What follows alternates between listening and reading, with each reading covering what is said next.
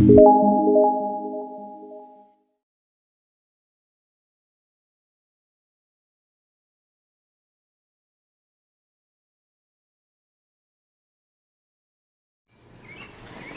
morning.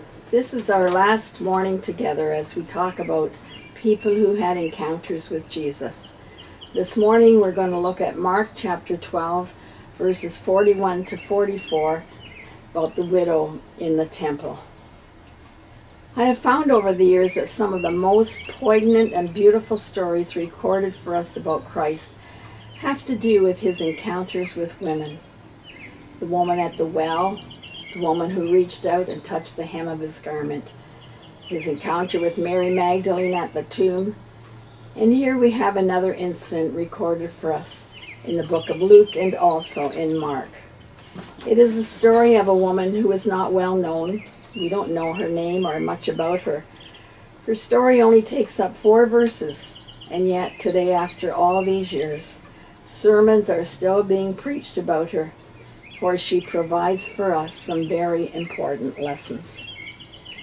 Mark 12, verses 41 to 44 says, Jesus sat down opposite the place where the offerings were put and watched the crowd putting their money into the temple treasury.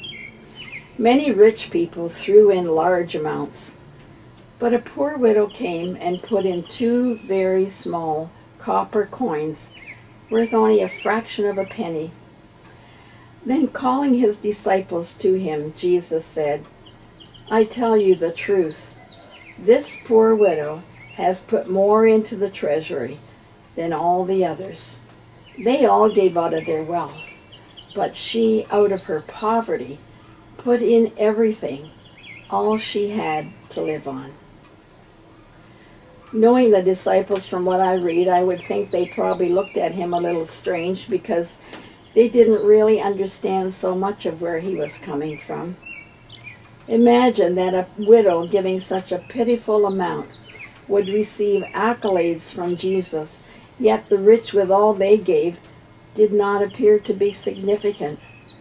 We can only imagine if Judas was there what went through his mind.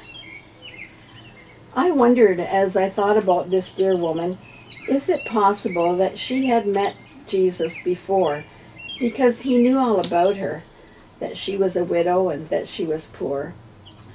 Perhaps she was there when Jesus fed the crowd with the loaves and fishes, and as she watched him take it in his hands and bless it and feed the crowd with it, I wondered if she may have thought, I don't have much to give, but maybe if I give it to him, he will make it more.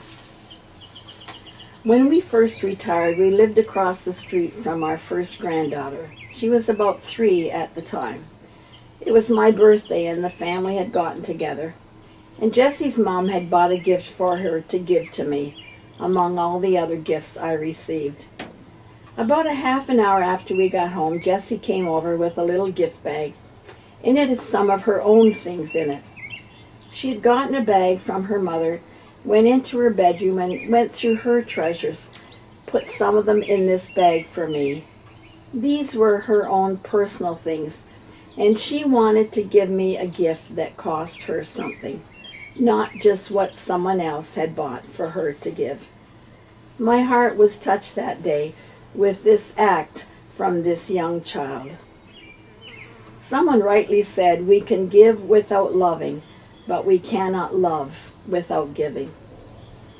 Herbert Lockyer said of this woman, she was probably not aware how her small offering among so many gifts that day had gladdened the sorrowful soul of him who was on his way to give his all at Calvary. Let us pray.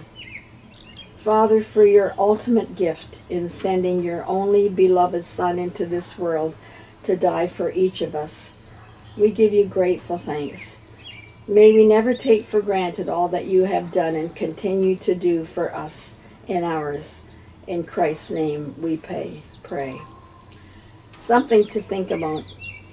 Someone drew a picture of a man in church lustily singing, "Were the whole realm of nature mine, that were an offering far too small. Love so amazing, so divine, demands my soul, my life, my all. And all the while, he is carefully feeling the coins in his pocket to make sure that it's a loonie and not a toonie that he will put into the offering plate. Have a wonderful Sunday, and God bless you.